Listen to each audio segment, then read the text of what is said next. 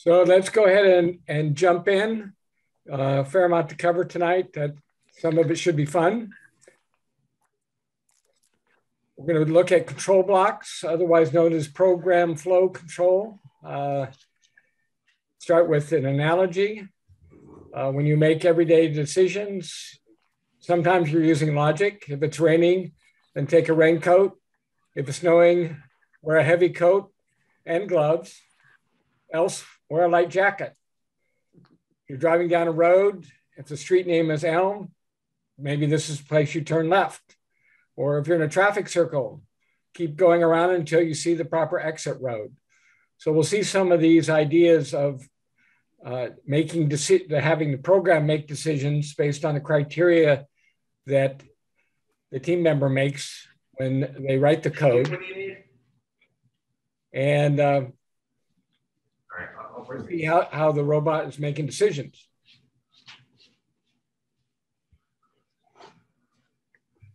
I'll get it in a second.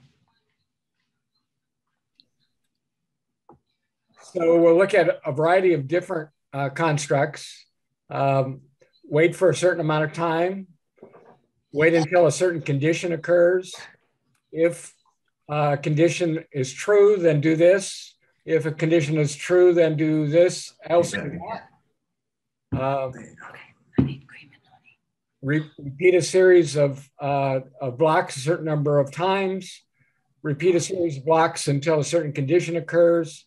Repeat a series of blocks forever with the exception that there's a way of stopping it, which is the last thing on the list.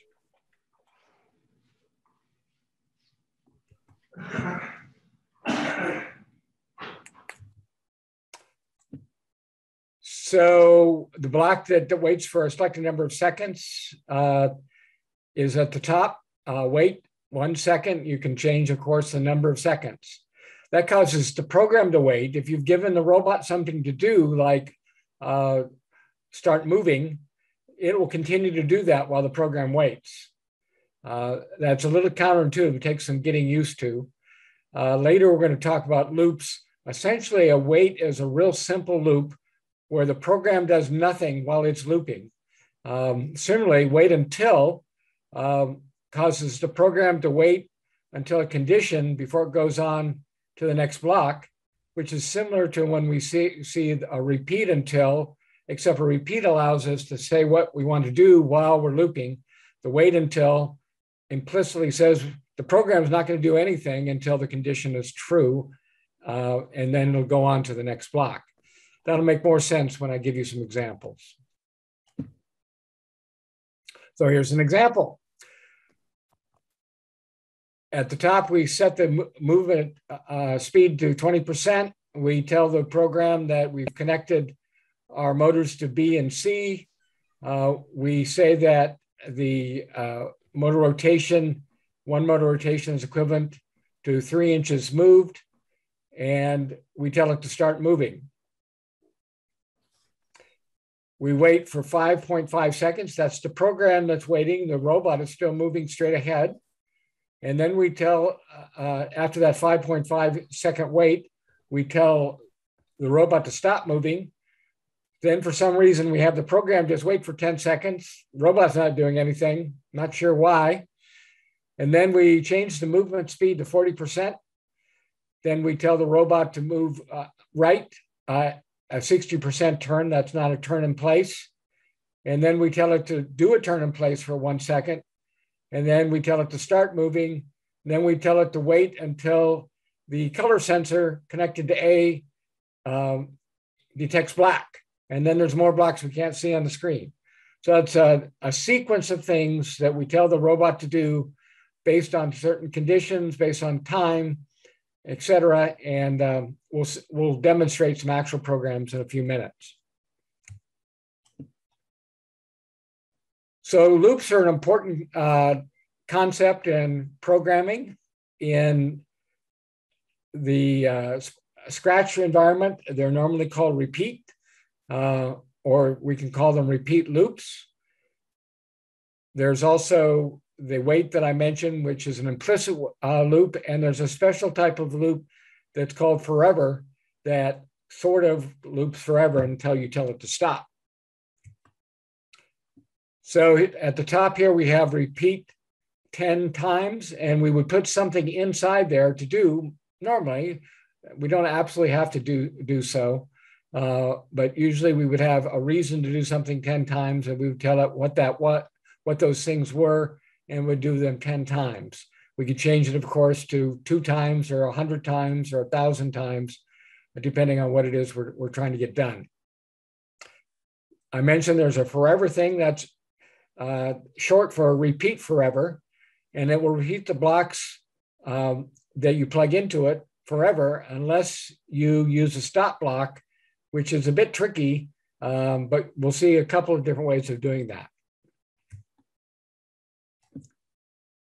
So let's examine what this program does. Again, we start by setting the movement speed. We tell it where we've plugged in the drive motors, the wheel motors. We tell it how many inches each rotation of the wheels are.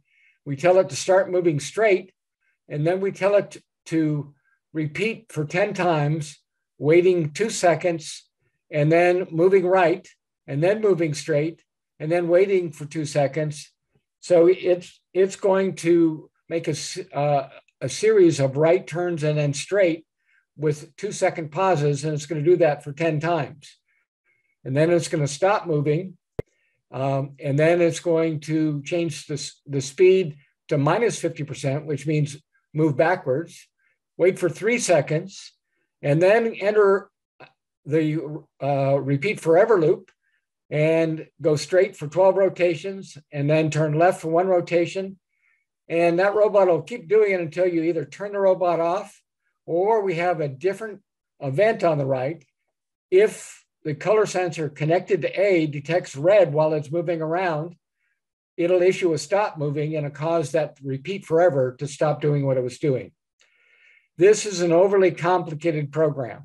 There might be a case where your team members would need to do this, but it would be pretty well into the season where they had a need this complicated.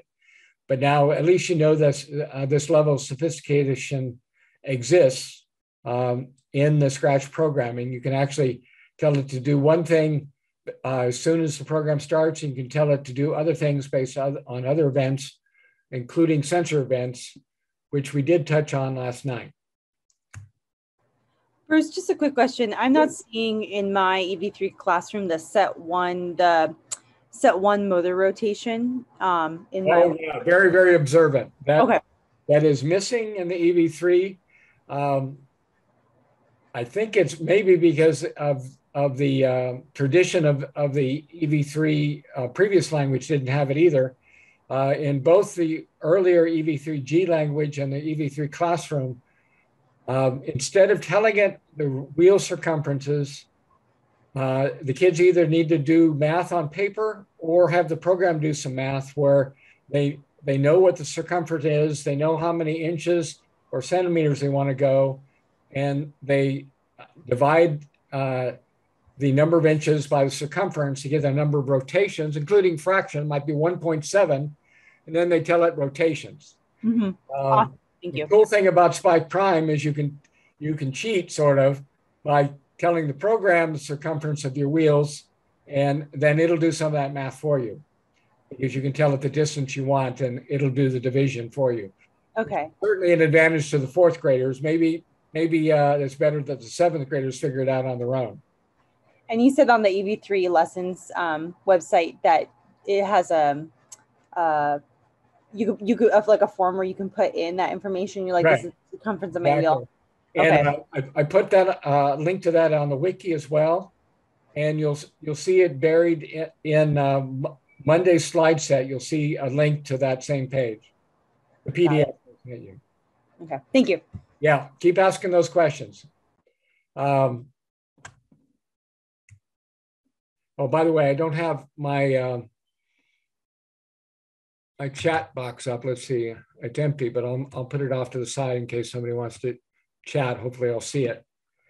So if then else, or if then requires you to give it a condition it gives you that hint by having a trapezoid, and you need to go find a trapezoid block to plug in there. Trapezoid blocks will always either be true or false. So when that particular thing you plug in is true, it will do the blocks that you plug in. If you have something else you want to do when it's false, and you use the if then else instead, you plug the condition into the trapezoid, you plug the things you want done when it's true into the first part, and the things you want done when it's not true in the second part. So let's go look for an example. First, let me touch on stop. We showed stop on a previous example. There are a bunch of different stops. You won't use them too often, but they're out there if you need them. You can tell it to stop all other stacks of blocks. You can tell it to stop all stacks. You can tell it to stop this stack, and you can tell it to stop all stacks and exit the program. Most programs you'll let finish on their own by continuing down the sequence to the end, but the stops are there for extra flexibility. So now let's take a look at an if then else. Here we tell it that the movement motors are B and C. Actually, that's not too typical. It'd probably either be A and B or C and D to be symmetric on the top of the hub. But in EV3, B and C is a common combination. Then we tell it the movement speed of 50%. And then we tell it to do something apparently forever. But then we have an if that says, if the the color sensor connected to port 3 on the front of the hub detects black, then change the speed to 25%, slow us down. So as soon as we find black, go to quarter speed instead of half speed. But if it's not black, check to see if that same color sensor is detecting red. If it detects red, we're going to treat that as our stop line, and we're going to issue a stop and exit the program. So even though the repeat forever starts out being a forever, one of the things that is done inside the loop can actually stop that loop by using the stop block. I prefer to use repeat until, which we'll feature tonight in a couple of different ways, but doing a forever and then having a stop condition is equally legal. It's just less intuitive to me. Questions about this example? Please, Anne. Is it possible to see this in action? Like how it would translate to the robot? Yeah, this might be a good segue to showing an EV3 program. So let me do a stop share and do a start share to wherever I stashed.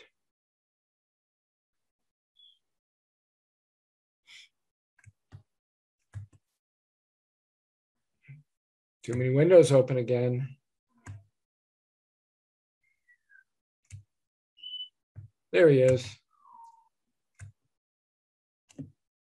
So this is not the identical program, but it has some similarities. So let's take a look at it. When the program starts, set the EV3 movement motors to B and C, which are ports on the back of the hub, where I happen to have connected the motors, the wheel motors on the EV3 that I'll show you in a minute. Set the movement speed to 25%. Check to see if the touch sensor that's connected to the robot, see if I can show that on a screen. This is the touch sensor, the EV3 touch sensor right here. And when it's pressed, that condition will become true. And so that means that when it's not pressed, it will continue to use that if then else over and over again. And the if condition is, does the color sensor detect light intensity less than 60%? Here's the color sensor. It's going to bounce light off the mat. And if there's a dark area, it'll be well under 60%, and it will turn right. So if this sensor is on gone to the left of the right edge of the road, it will detect dark and it'll turn back towards the edge. If it's greater than 60%, it's probably over the white to the right of the right edge of the road, and it wants to be at the edge, so it gradually turns left. In both cases, these are gradual turns. The maximum turn in this language is 100. So 10 is a gradual right or left turn.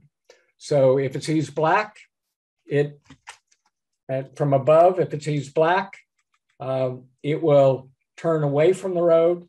If it sees white, it will turn towards the road to stay on the edge of the road.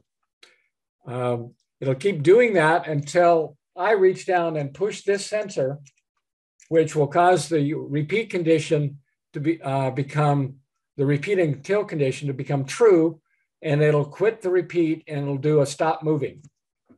So that was complicated, but now we actually get to see it, especially if I switch webcams.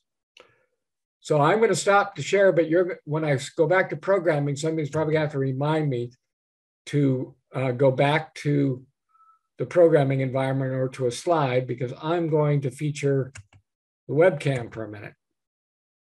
There we are. So there's our robot. There's the black road. I'm going to start it out pretty close to the edge of the black road. And let me double check and make sure it's on the right program. Yep. I downloaded this program a few minutes ago. And you'll see it gradually wiggle to stay on that road. And it'll just keep going until I push this button. Oops, made a liar out of me. Let's try that again.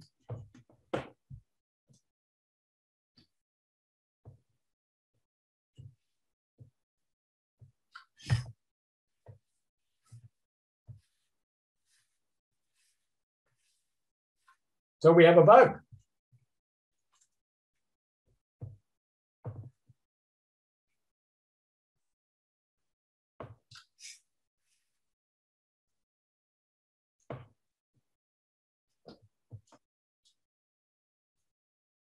Try it one more time.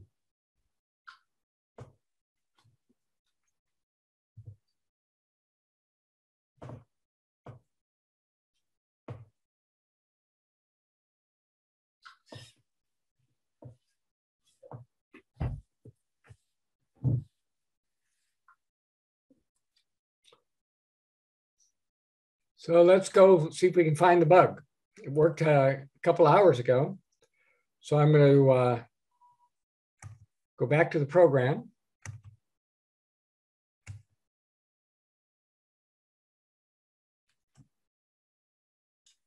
Aha. The light sensor should be greater than. If it's dark, it should turn away from the road. I think that's the correct logic, but keep thinking here. You might be right. First, I'm checking to make sure that I have that light sensor connected to port 4, because if it's not on port 4, it's not going to work at all. Is the light sensor on your right or left of the robot? Yeah, it's on the right of the robot. Okay. Oh, you can't see it. Here we go. Right there.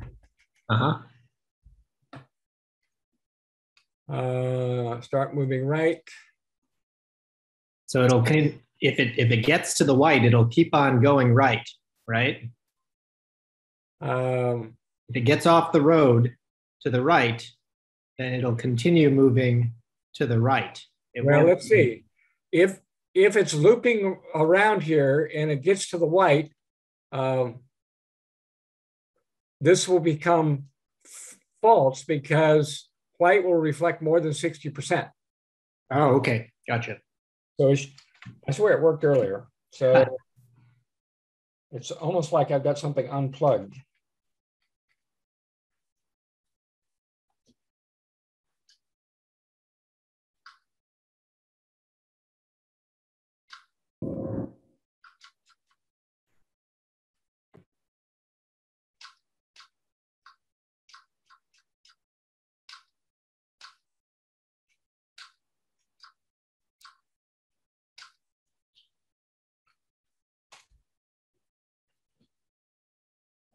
Okay, so I'm going to stop the share to make that bigger.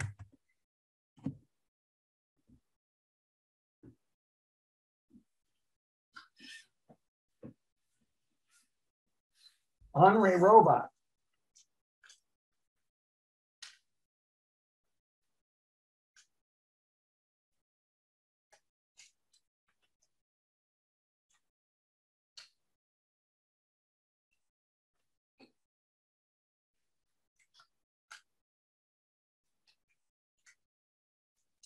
Well, this is a good time to show you a debugging feature, but it's going to be really hard to do it on camera, so you're going to have to be real patient with me.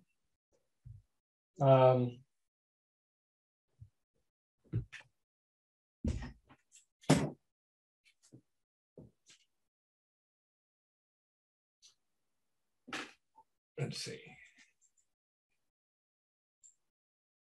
See the screen right here? Can you read that screen when I hold it like that? It's, I just see the black line. I don't really see the content. Okay. Yeah, I was afraid of that. Okay. So you're going to have to trust me a little bit. I'm going to go over to what's called port view. And I'm going to select port view. And I'm going to hold it up. I'm going to select the sensor connected to number 4. I'm going to hold it over white. And it's saying it's getting a 99% reading. And now I'm going to hold it over black. And it's getting a 4% reading. So that sensor appears to be working correctly, and our threshold is pretty much right in the middle there. So that's something to always check, that port 4 is getting a correct light readings. So with that in mind, I'm going to X out of that.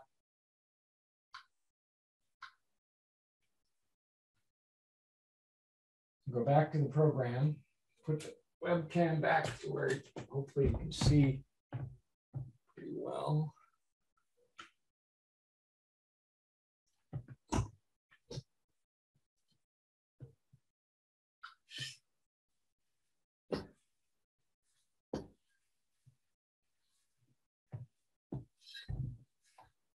Well, tonight it's decided to make a fool out of me, hasn't it? I'm going to try re-downloading the program to make sure that's not the problem. Do I share screen?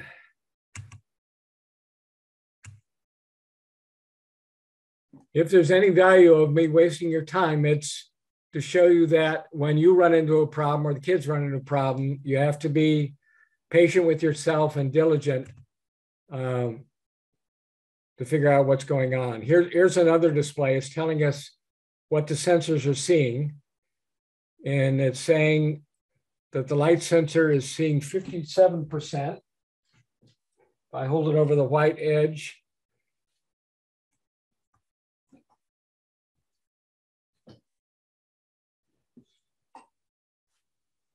that's interesting. It's not changing. Why is the C a circle and the B basically a square? Oh, that's a reference to the shape of the motors. So we have a different motor on C than we do on B? Oh, that's a hint. Our motors, because they should be paired, right? If they're able to equally turn right and left, they should be the same motor. Right. But let's go take a look. That's the bug. The motors are connected to A and B. No? It's detected the wrong motors. That's it. So when I booted it up, it incorrectly concluded that these motors, which are square, were connected to A and B, when in fact they're connected to B and C. And the front motor that connects this lever arm it thinks it's connected to C. So we're going to need to power this down.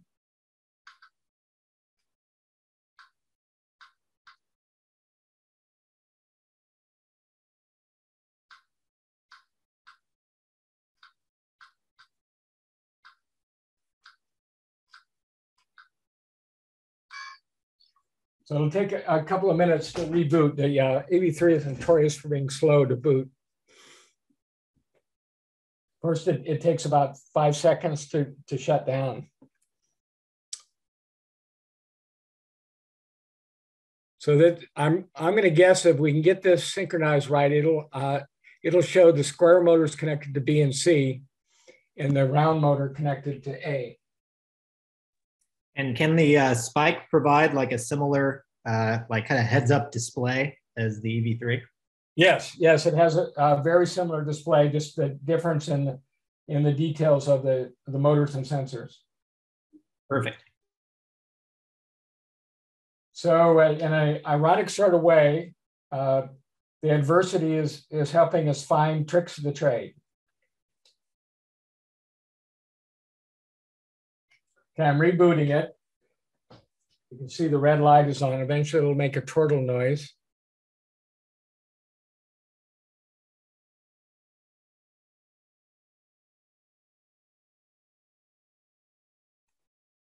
Okay, meanwhile, Colette asks, can I repeat how I got this? So when I'm in the app, the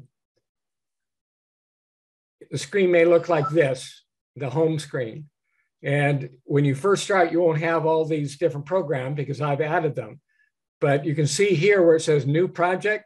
If I click on new project, it gives me a blank screen with just one yellow block, which I can make bigger. And then I can start dragging other blocks in and plugging them in. I need to connect to the robot. The first time it takes a while because you have to do a Bluetooth pairing, and you have to type 1, 2, 3, 4 on the front of the robot, I think, or anyway, one of those Bluetooth things. But this has already been paired, so now it's showing it's paired. It's showing my program I just threw together. Now let's go look and see. Look at that. It now correctly knows that the wheel motors are in B and C, and the front motor is on A. So it's going to behave correctly now. It was giving the wrong voltages to the motors because it was confused about where they were plugged in. My program was correctly trying to give voltage to B and C, but particularly on the EV3, it's very sensitive to whether it knows which type of motor is in which port. So I'm going to predict the same program that I had before is now going to work. I'm going to go back to home. I'm going to click on that program, get it back. Just for completeness, I'm going to re-download it. Now I'm going to stop to share. And I'm going to select that program. It's selected. And the same program should now work. There, see it wiggling, following the road? But it gets carried away because I didn't reach down and hit the stop. So I'll set it down again. Following the road, I reach down and I hit stop. So the program exits when I get there. Let's go back and take a look at the program. Repeat until the touch sensor connected to port 1 is pressed. Pretty cool. That's how it stopped it. That's not going to be realistic of how it would work on a first Lego League playing field, unless you had maybe a mechanism that would trigger that button when it got to the 2x4 wall. So maybe the kids will design something that triggers the touch sensor that causes it to stop when it gets to a wall, and then it goes on to doing something else. That might be a powerful way for it to know that it's reached the end of the playing field or one of the sides of the playing field. But I'm going to switch sensors now. I'm going to drag this block in, which I prepared earlier. And I happen to know that this ultrasonic sensor is cabled back around to port 3.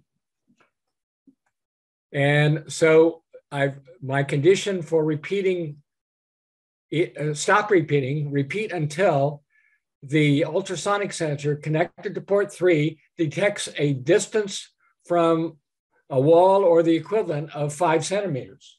Now I could go get a 2x4 or 2x6 from a project I'm working on, and I could put it over here.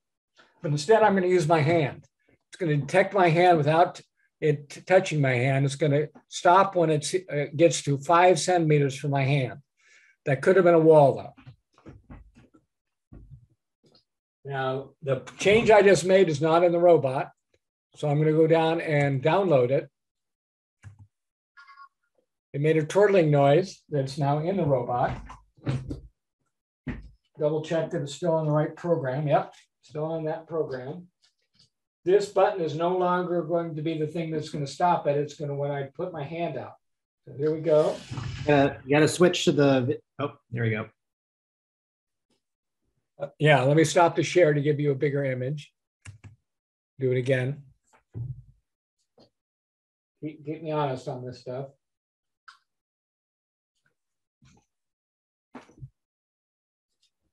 Here we go again.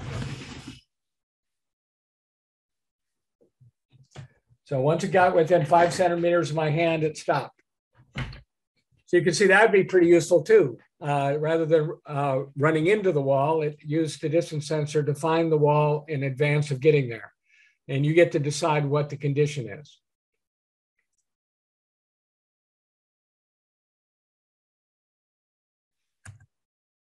So let's go back to our slides for a few minutes at the risk of having less fun. So we did see an example of if then else. We used a sensor, but wasn't exactly this program. We used the repeat until in the example we just did. So let's examine a somewhat different program. Set the motor speed to 50%, set the movement motors to C and D, repeat until the color sensor connected to port A detects red. Start moving straight, wait for 2 seconds, start moving right, wait for 1.5 seconds, and then check for red again. So it's going to make this weird zigzag movement. And hypothetically, eventually by going straight and then right, straight and then right, eventually it's going to find red. That's the repeat until condition. And it's going to leave this loop and stop moving. It might do something else. Maybe that means that it needs to turn right and go to a particular thing on the first Lego League playing field. Maybe it needs to retrieve something, grab something, push something, pull something, lift something once it's gotten to that red line.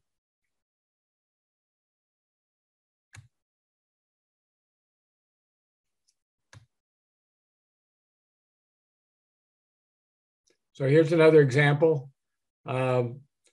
Set the motors to C and D, start moving straight, wait. Now we're using a wait. The wait is equivalent to a repeat until where we give it nothing to do in the repeat until. So it's a shorthand for that, but you can just think of it as a separate thing. The program does nothing or loops doing nothing, or put more succinctly, it waits until the color sensor connected to A detects red, and then it executes the next block. In the meantime, the robot was moving straight ahead. You can also nest these blocks. We nested a repeat and an if then else before. In this example, we've got repeat 10, an if condition that's not completely fleshed out, but we could add more blocks in here, a repeat forever.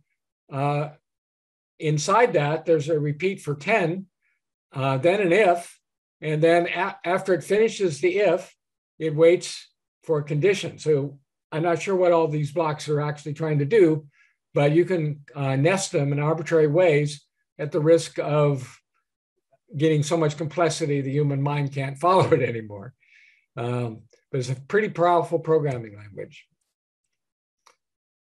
So here's another example. When the program starts, set the movement speed to 50%, set the movement motors to B and C. This must be spike prime because it's got this set one motor rotation to 3 inches. I don't know of any wheels that are 3 inches, so you'd want to choose an actual circumference of the wheels. Start moving straight, then repeat forever. If the sensor connected D, that's the touch sensor connected D, is pressed, then stop moving. That'd be similar to what I did in that other program. It stopped the loop when I touched that sensor. But if the touch sensor isn't connected, isn't pressed, it checks one other thing. It says, is the amount of light currently reflected into the sensor connected to A darker than 50%? If so, stop moving. So under 2 conditions, it will stop moving. And until one of those things happens, it will keep moving straight. Not sure exactly why we want to do that, but I'm going to give you a more realistic example in a minute. Last time we briefly used some event blocks. These start new sequences of blocks based on a condition. We saw that case where when it was red, the red event caused us to stop the forever loop in the other stack. I don't use these very often because usually in first Lego League, you want it to do something, then do something else, then do something else. You want it to do sequentially. If you set up a bunch of these independent events, you don't know what's going to occur first, second, and third. It gets very confusing very quickly. Powerful multitasking feature, but not recommended for beginners. Last time we took a look at all the different things that sensors can do. Here's the spike prime true false from the sensors and the spike prime things that return numbers from the sensors. And the next slide shows us very similar blue blocks. So these can be plugged into those weight blocks. They can be plugged into the repeat until blocks. They can be plugged into the if then or the if then else blocks, because all of these produce true or false values and can be used with those flow controls that we're talking about tonight. Next time we'll do math and we'll be able to use these values. These all return a value that can be used in a comparison or in a calculation, and we'll get into that next time. But here's a foreshadow of that, where we've got logic blocks that can take 2 other true false values and create something new, or they can take numbers and create true false values. And you can nest those. Here's a homework you can do that'll be in the PDF that I'll send you tonight, or more likely tomorrow morning. And more homework. Tomorrow we'll get into data. So let me stop the share and let's go back to doing some real programming. I'm going to restart a share, but this time we'll use spike prime. So I need to go find it. You can't see my share screen, but it's there. There's spike prime. And now in a second, you should see that. Nope, try again.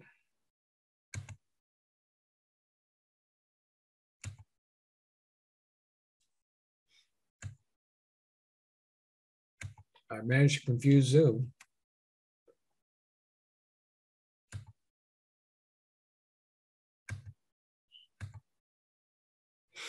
Start share.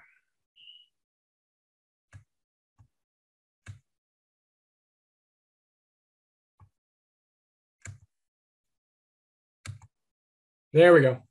Sorry for the delay. Don't know where I got lost. So I'm going to start a new project. And hopefully I won't go too crazy about creating a brand new program. I'll use word blocks, and I'll say create. It'll give me a blank screen with a tiny when program starts.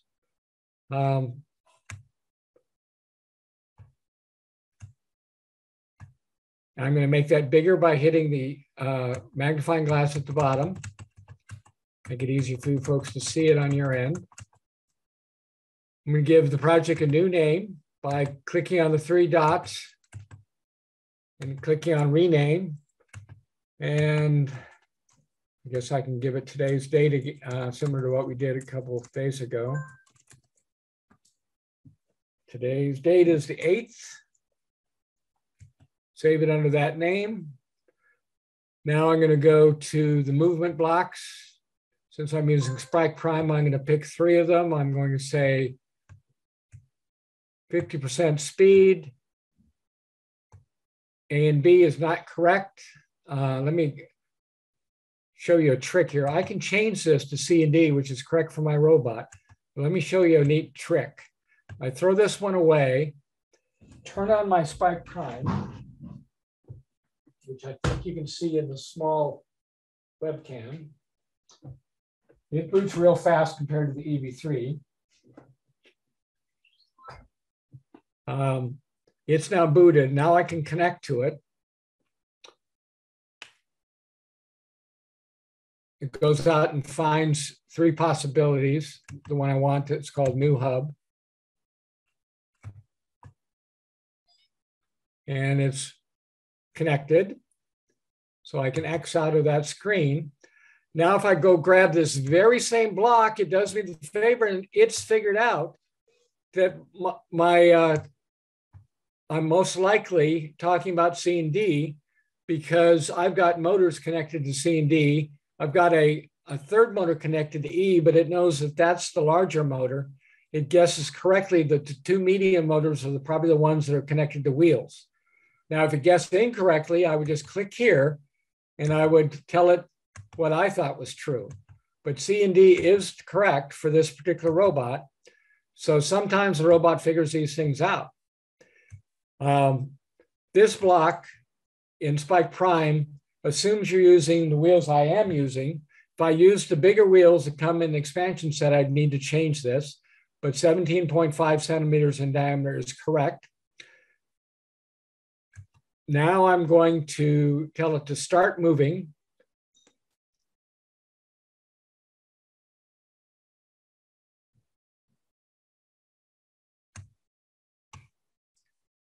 Straight. And then I'm going to put it into a loop. So I'm going to go to the shortcut to the control blocks is this dot here. I could also get it by scrolling down. But if I click here, it'll scroll down for me. And I'm going to give it a repeat until. And I'm going to say I want to repeat until the left sensor detects black. So I'm going to go get a color sensor.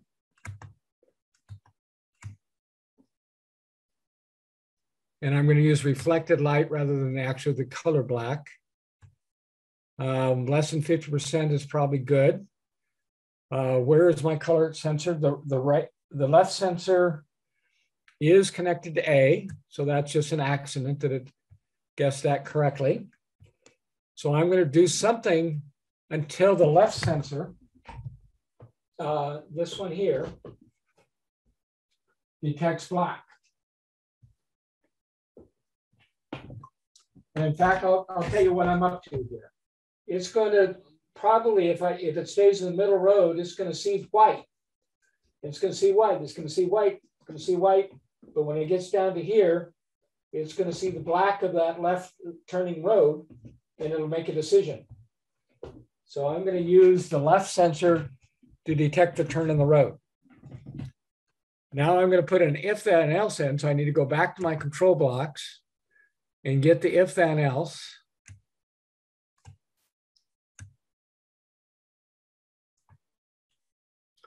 And I'm going to make this one conditional on the right sensor, which is very similar to what we did with our EV3 a few minutes ago, except I'm building this from scratch and hopefully it'll work better the first time than the other one did when it got so confused about its motors.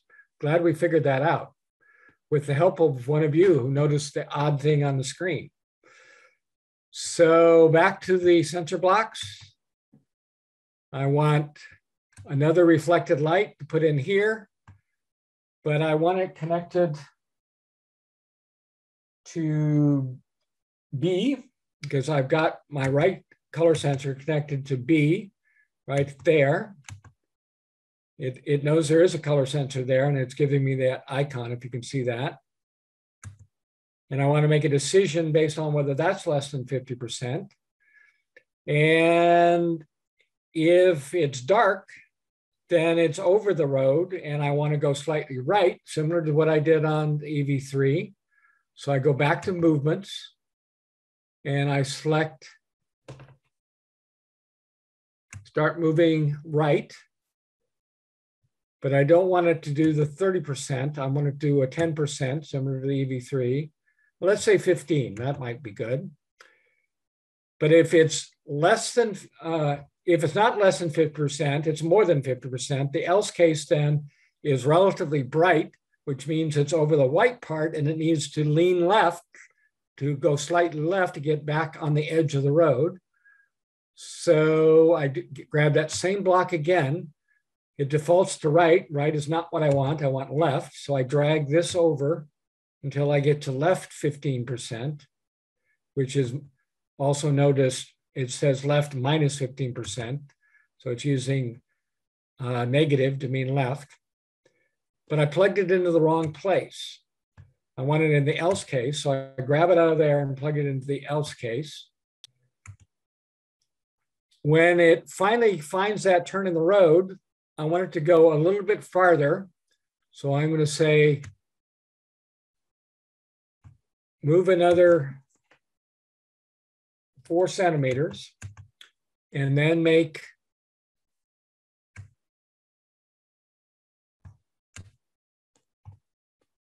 a left turn in place for 9 centimeters. I need to say turn in place to the left.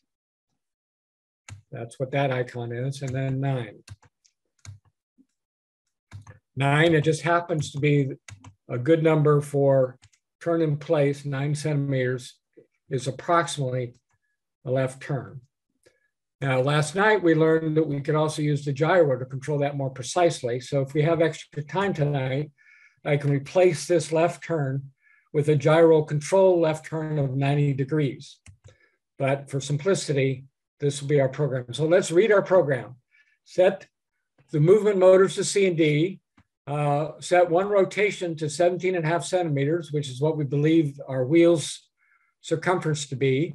Start moving straight ahead and repeat this loop until the left color sensor connected to A detects dark. And in the loop, anytime the right color sensor detects dark, move a little bit to the right. But when it's not detecting dark, move a little bit to the left. So it should wiggle on the edge of the right edge of the road until finally that left sensor detects the turn of the road, in which case it'll go another 4 centimeters and then make a sharp left turn. None of this is in the robot. So now we need to put it in the robot. I need to drag a window over here. So my chat window is covering that up. You can't see that. I'm going to put it in slot 0.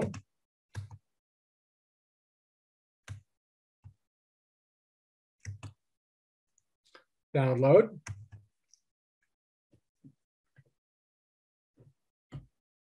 Still downloading. That's finished. I'm going to stop the share.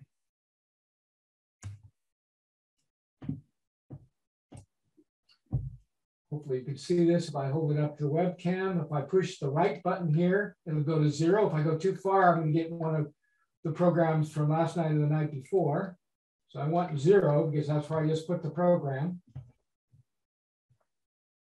Then I'm going to set it down approximately on the edge of the road and tell it to go.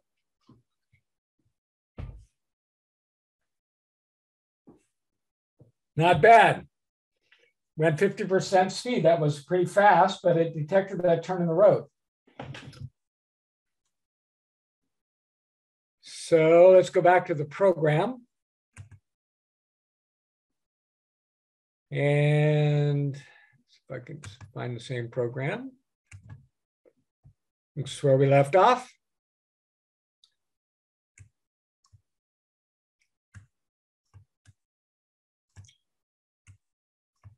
Now I'm going to tell it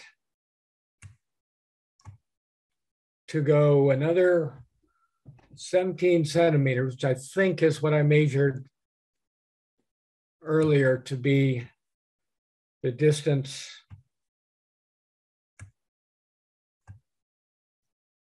where the yellow cat is.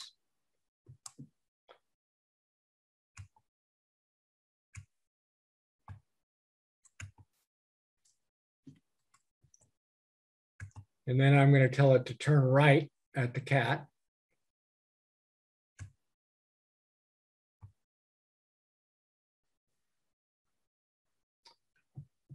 And ask, can the students measure the wheels? In Spike Prime, they could potentially Google to find out that the wheels I'm using are 17 and a half. And the other wheels, I'd have to Google to find them, or maybe that's buried on the Lego site. But they could use a regular tape measure, like I showed you last night, to measure the diameter and then multiply that by 3.14 to get the circumference. Particularly if it's EV3, where they need to make the calculations themselves. But if they're using the bigger wheels from the expansion set, they need to know that circumference. Or they can use a seamstress tape measure and wrap it around the outside of the wheels to get the circumference. And then depending on whether they're using Spike Prime, they either tell the program the answer or they use it in a calculation. So for a right turn, I'm going to turn 9 centimeters to the right. And let's see if I can drag this up. Yep. And plug it at the bottom. And then download this to the robot. And then stop the share.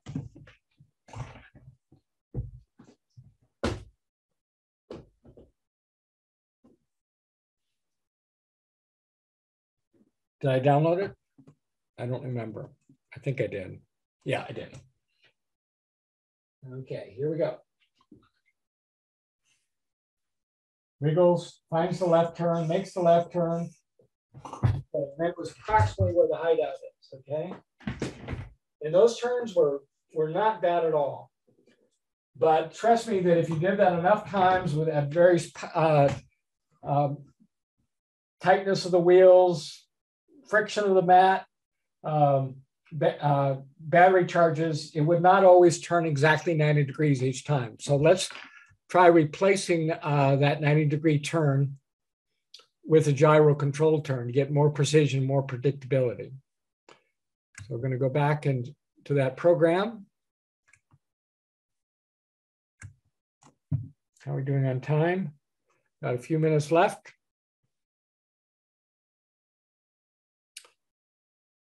I'm going to change the left turn at the turn of the road. Toss that block out. I'm going to tell it to start moving. Instead of telling it for 9 centimeters, I'm going to just say start moving to the left. And then I'm going to put in a weight.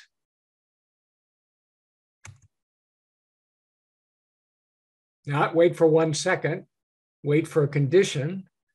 So that's a wait until. And then I'm going to go look for a sensor block that uses a gyro. And it says pitch angle.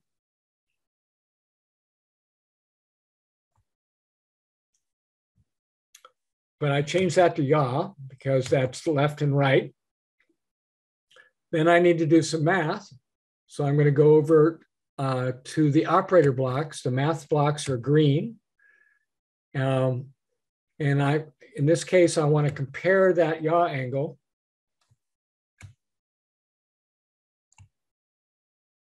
to Now, it's going to be a little tough on the fourth graders, but a left turn is minus 90. And so I'm looking for a number that's less than 89, minus 89. So it's going to start the left turn, and it's immediately the eye angle will start becoming negative, -1, -2, very rapidly. It's just turning. Eventually, the eye angle will become less than -89. So if I were you, if I was teaching the kids this, I would probably start with a right turn, because that'll be positive numbers, right? Clockwise turn will be positive, and you can use greater than like we did last night. But in this case, left turn is going to be a negative number. It's going to wait until it gets to less than 89.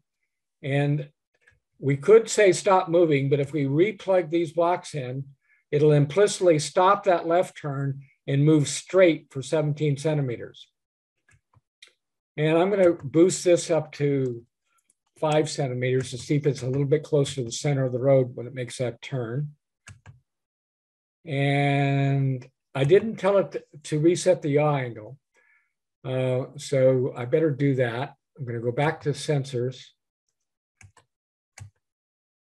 and get the special block that says the yaw angle to 0 before the turn starts.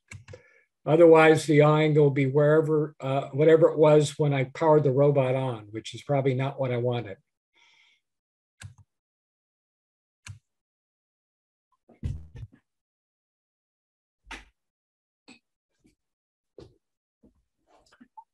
I downloaded it. I'm going to stop the share. Should be bigger on some of your screens now. And I'm going to hit start.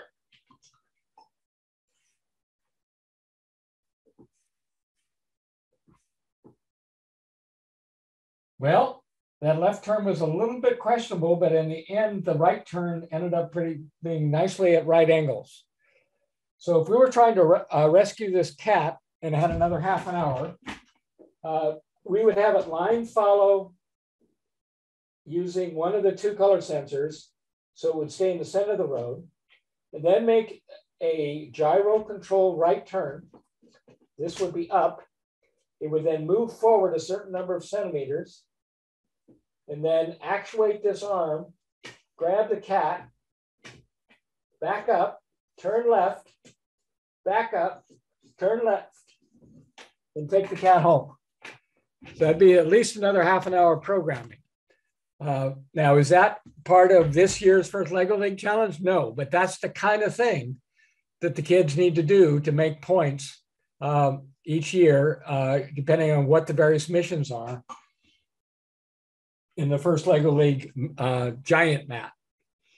So we'll continue this discussion tomorrow, but I can switch cameras at will, but for the moment, I'm going to put myself on the screen and ask if anybody has any questions.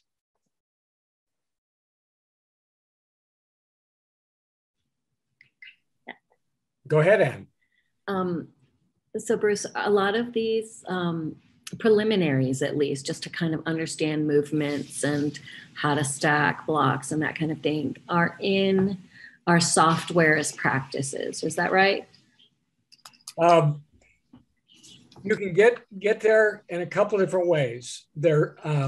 Lego Education has put lessons in, and in Spike Prime, the lessons, there's a set of lessons. I'll quickly show that by screen share. There's equivalent stuff available in the EV3 Classroom. I just haven't used it as much. If I go back to home,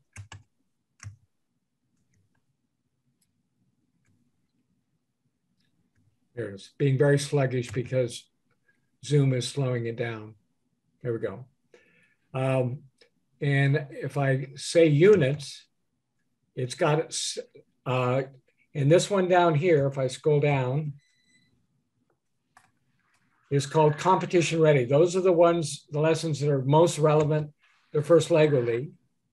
And it'll take the kids through training camp 1, 2, and 3 to learn some of the stuff that we did differently tonight. So you can scroll down on this to get more of these. So that would be one thing to do. The other thing you can do is on the ORTOP wiki, there are a set of lessons to use this mat. You can print the mat at your local print shop for about $30. There's also a set of YouTube videos that use a larger hand-drawn mat, and you can just have the kids watch that and learn some of those techniques.